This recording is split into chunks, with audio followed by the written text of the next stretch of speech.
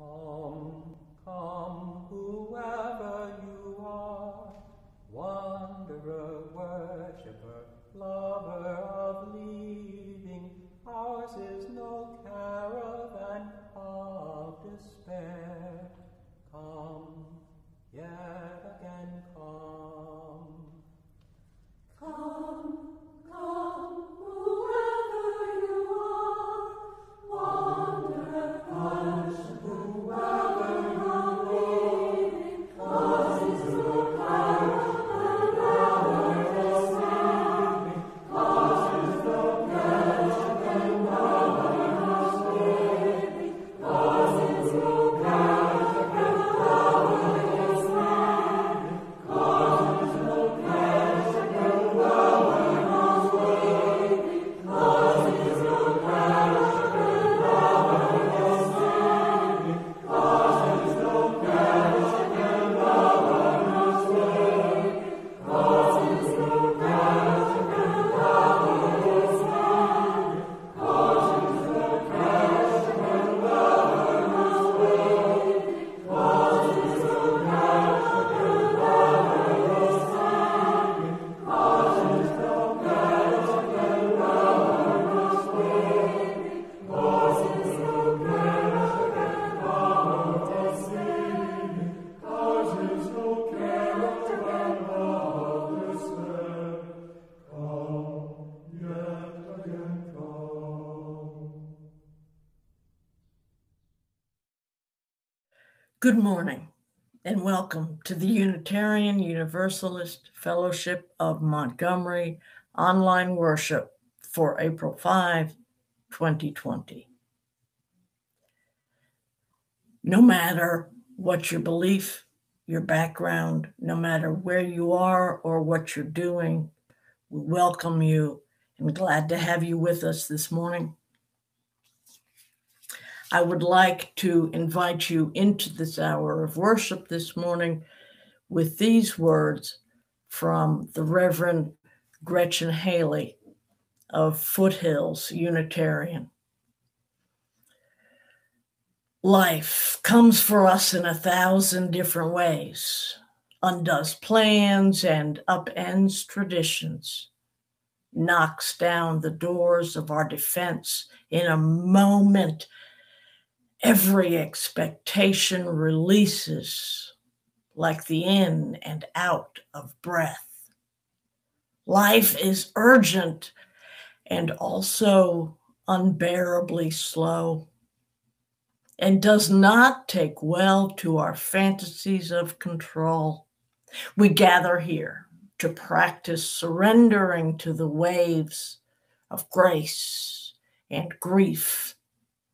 In song, in silence, in story, we come to remember the possibility of a larger call, that we might offer our gifts with a surprising generosity, that we might release ourselves from the needing to know, that we might simply be present to this beauty, these partners, this hope that we make together. Come, let us worship together.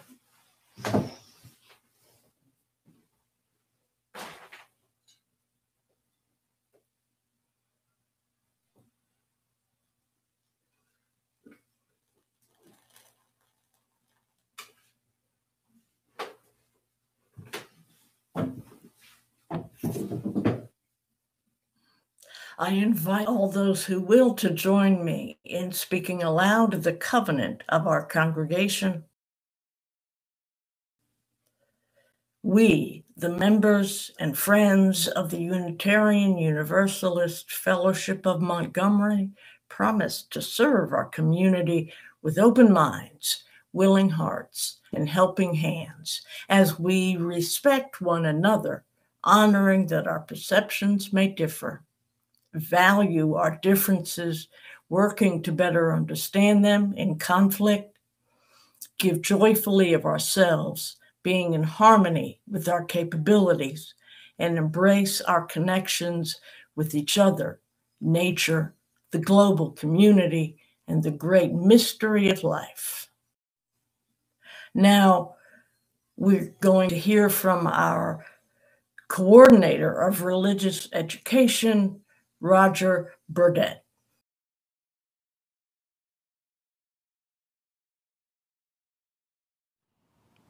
Hey, I've been reading a book for quite a while called Loser, Why Fit In When You Can Stand Out by Jerry Spinelli.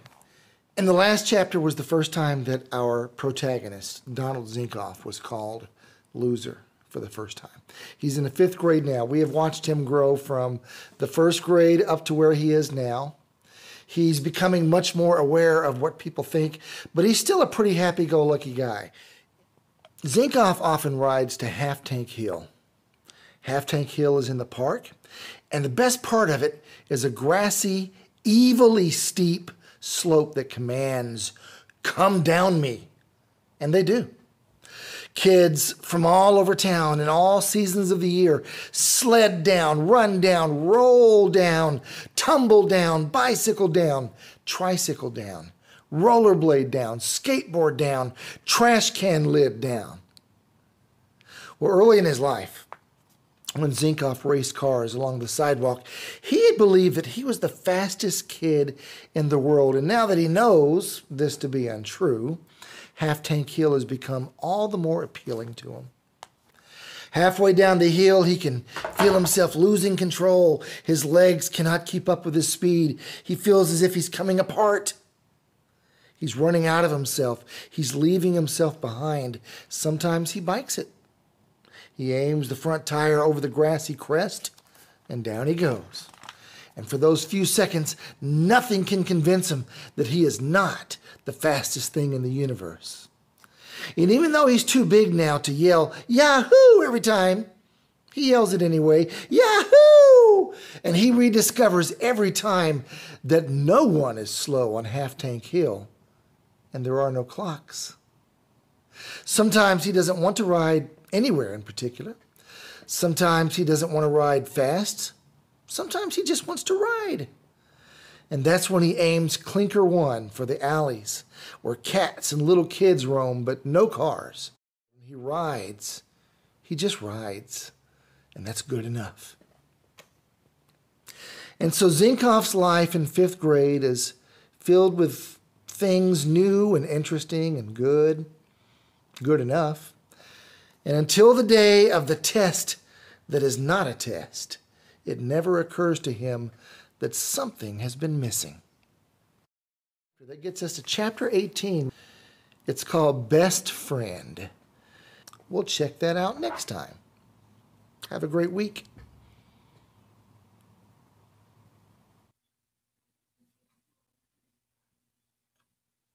Our congregation practices a form of spiritual connection or communal prayer in which we lift up and release the things that we carry with us during the days between the moments we are together.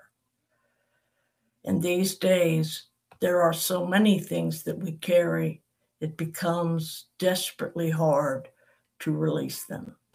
So this moment is all the more important as we are together, apart. I would like to invite you into this time again with the words from the Reverend Gretchen Haley. There is enough space between us to hold all that you are carrying, all you've been waking, wondering, worrying, or wearing out with confusion or attempts to control, trying to find some sense of normal. All of your irritability, your curiosity, your fragile sobriety, your numb disbelief, your loneliness, your exhaustion, your daily question, allergies or the virus, and your joy. We can hold that too. We can hold all of it here for this time and bless it. Here we will call each other just as we are, beloved. Here In this far apart space that is also close in, so much remains uncertain with each passing breath. The ground is shifting. All we can say for sure is we are caught in this tangled blessing of life, of grief and gratitude together, like always, except more. With all the forces of spring and the spinning of the earth, we are turning and becoming and beginning again, offering ourselves like the crocus flower, breaking through with a wild beauty, ready for whatever comes next. And now I invite you, if you choose, to offer up the things that you are carrying that you would like to lift into this space of connection and prayer.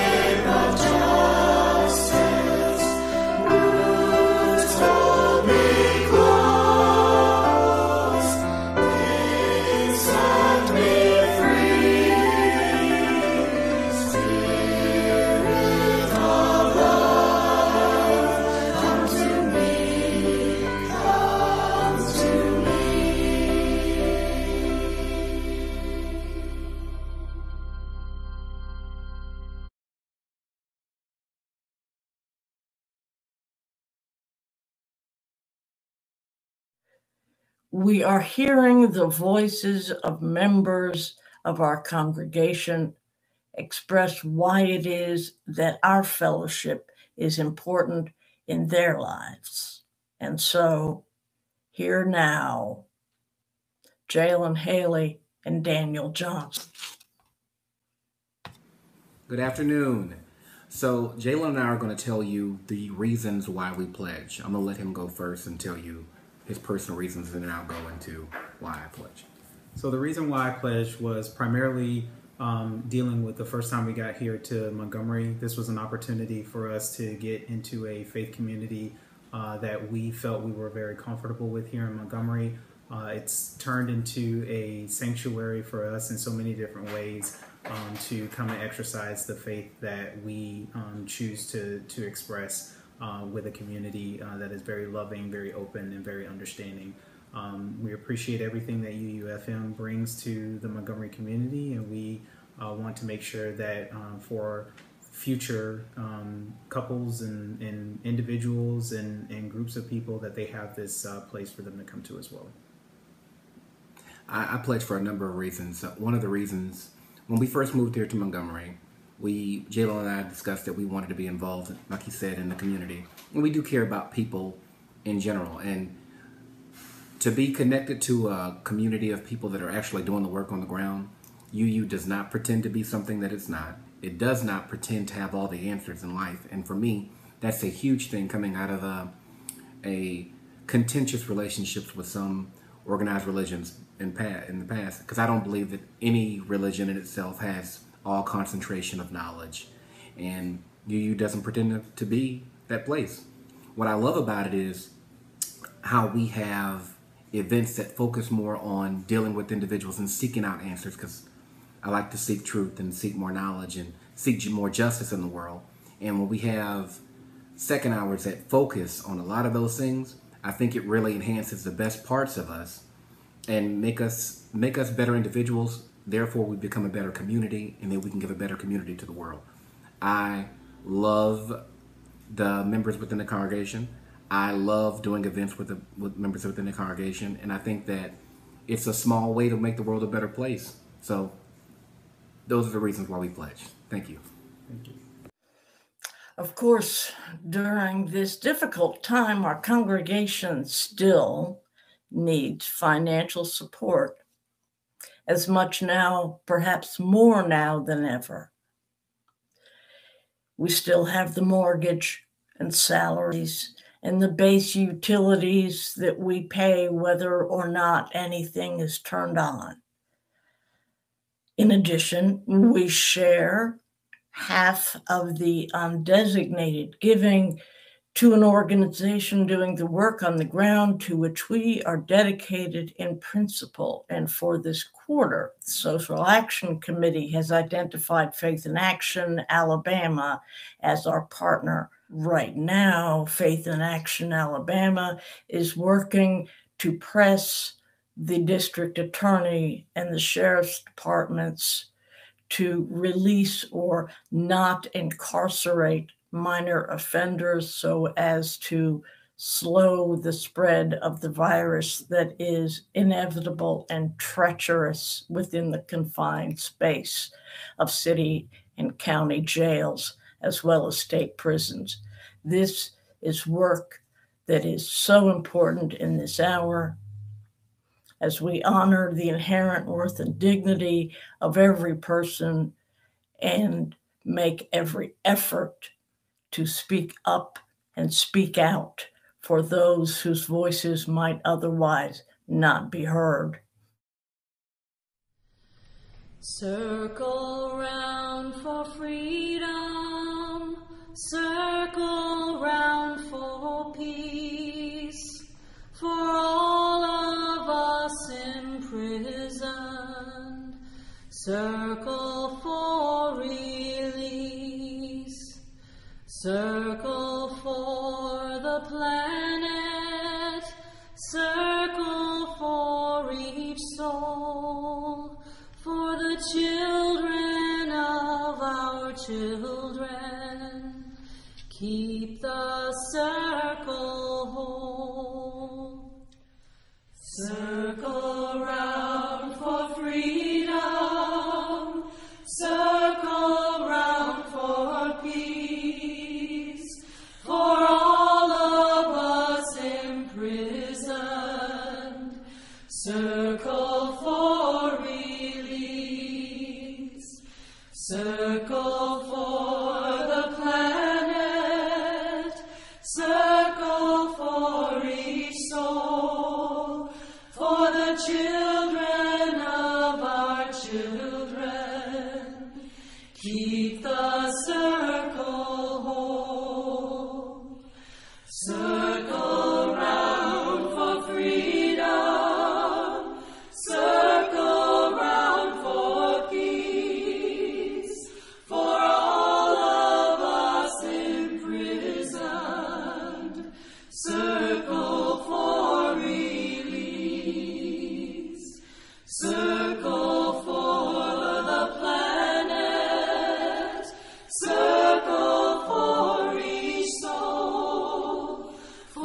children of our children keep the circle whole.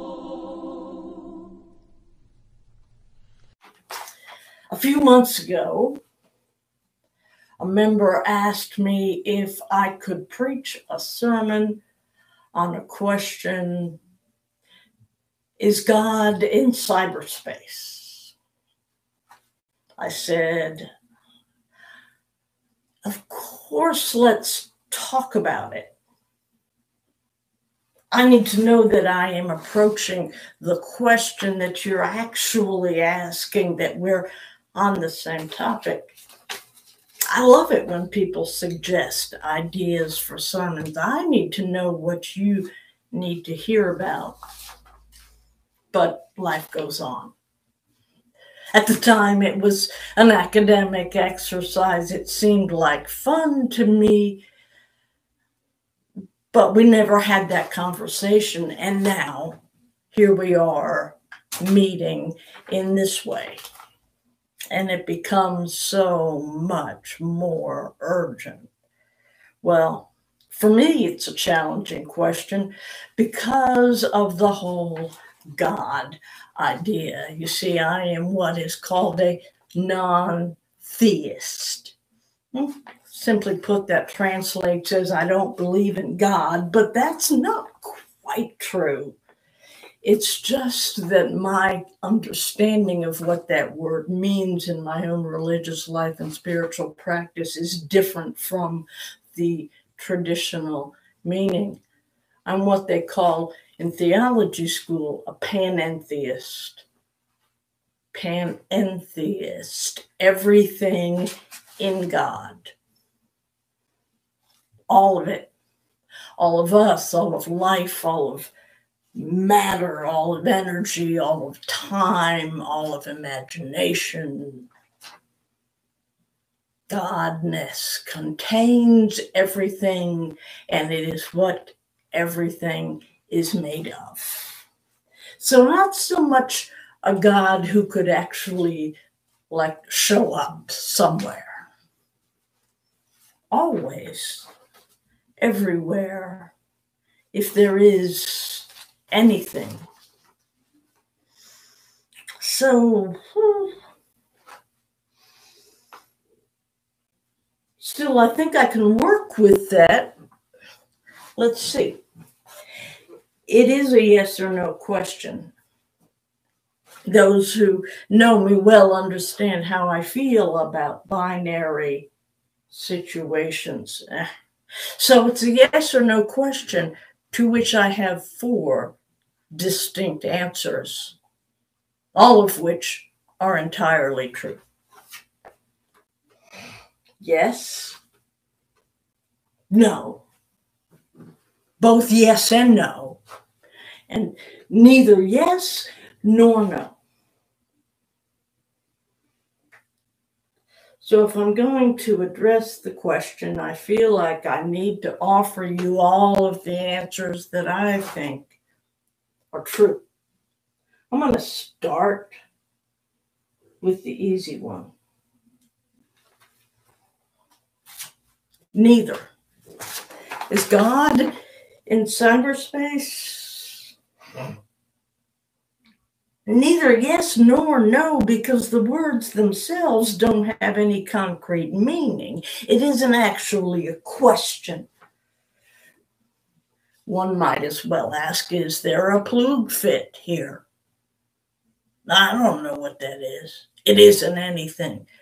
It's just a sound.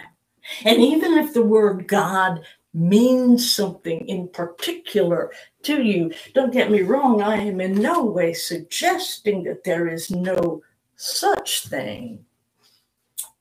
But if it doesn't mean the same thing to you as it does to me, then it really has no meaning in our conversation. It's not a valid question, because if the question you're hearing is not the question that I'm asking, there's no communication going on. It can't have an answer, neither yes nor no.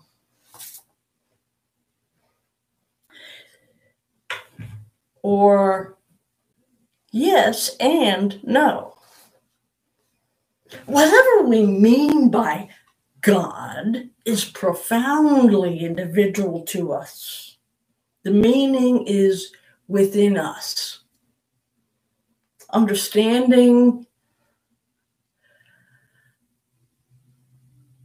this is a model, a concept in human terms of something that lies beyond any possible human understanding. Our best concepts are merely metaphors and models for something that defies conception. Therefore, each of us can only answer for ourselves if and when God is present and in what way. So when the question is asked in a general way, then yes and no, depending on who and how. Both answers are equally and simultaneously true. The third option would be no. Is God in cyberspace? No, because cyberspace isn't a location. There's no there. This God, by whatever understanding, is located where people are. There's no people in imaginary space. In this virtual location, there's only words, images, electrons passing back and forth, bits of communication. It's no place for a person, let alone a deity. Now, at last, we come to my favorite. What my immediate answer was when I first heard the question. Of course, yes. Is God in cyberspace? Now, I'll admit, I waver and waffle from time to time, but it's what I like to believe, and I'm clear about why. Cyberspace, however imaginary, is the locus of this connection.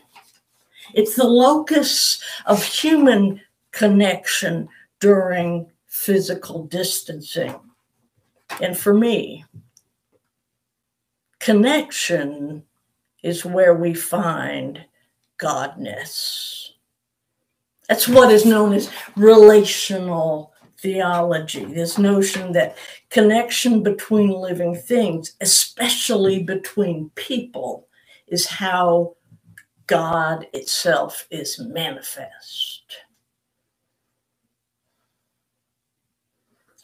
In some of our literature, you will find the expression that we understand God as the power of love in action. It's a thing that happens between living things, love, especially humans. Connection. Cyberspace is a virtual realm designed and created precisely for the purpose of connection. Sure, it's also the cloud, storage and processing capacity used by people and organizations for files and all sorts of manipulation of files. It's a place where an individual user can access games, view pornography, read literature, hook up with dates, read menus, find places. But mostly, especially these days, it's about connecting. And in my own understanding, the best I know, that is exactly how and where God happens. Right here. Right here. in the love that drives my relationship with you, even if we've never met, love that makes society itself possible, that permeates our work for justice, that insists upon our welcome for all people, even when they make us uncomfortable. The love that persists when people disagree, even when we get frustrated with each other, even when we don't like each other, love that is possible because we recognize a oneness that unites all humanity, a continuity of one being, God, if you will, in and among all human life. It is that oneness. It is that power of love that convinces me we get through this calamity, that we emerge, that we grow and move through this ordeal changed, stronger, wiser, more human, more connected for the experience.